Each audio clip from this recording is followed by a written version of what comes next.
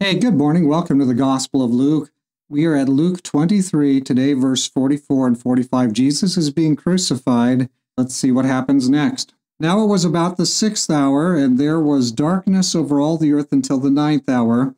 Then the sun was darkened, and the veil of the temple was torn in two. And that's where we're going to just take that slice.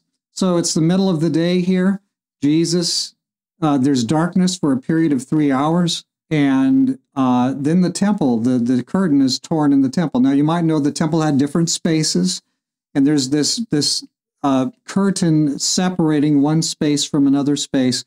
And it's our understanding that would be a cloth curtain, and that it was around 2 inches thick. I could probably tear this shirt. It's a little bit thick shirt to me, maybe 1/6 to 1/16 of an inch thick. I might be able to tear that. I might not, but to tear something that's made out of cloth that's 2 inches thick, that might be kind of a project. That might not be something you or I could immediately do. In fact, I don't know that there's any human person who could tear a heavy cloth 2 inches thick of cloth, just rip it from top to bottom. So Matthew tells us, Luke doesn't, but Matthew tells us that this curtain was torn from top to bottom. So all the way up high, and this was like multi-stories high. So this is torn from way up above where anybody's standing. I wonder how it got torn. Well, I believe, and there's a belief that the angels ripped this thing, or that the Father himself ripped it in two, because this was the laying open the way. Jesus was, by his body, by his sacrifice, he was opening the way to the most holy. And so this thing is torn from top to bottom. And Luke here simply says that the veil was torn. And so there you have this. This is the moment. We're coming to the moment when Jesus is going to die. We'll talk about that tomorrow morning. But interesting business here, how there's all these signs. Nature itself cries out, darkness and earthquake, and these different things are happening.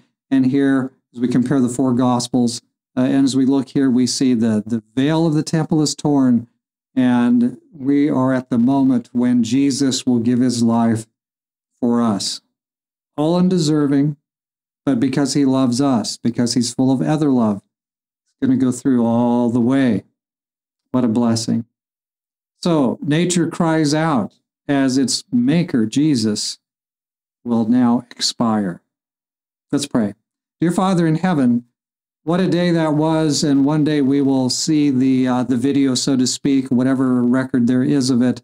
I'm sure we'll be shown that again, and I'm sure we'll want to walk through that time with Jesus and relive it and see it, Lord, and that'll strengthen our sense of your goodness. So, Lord, now we're looking at this. This is the end. Jesus is going to give his life for us.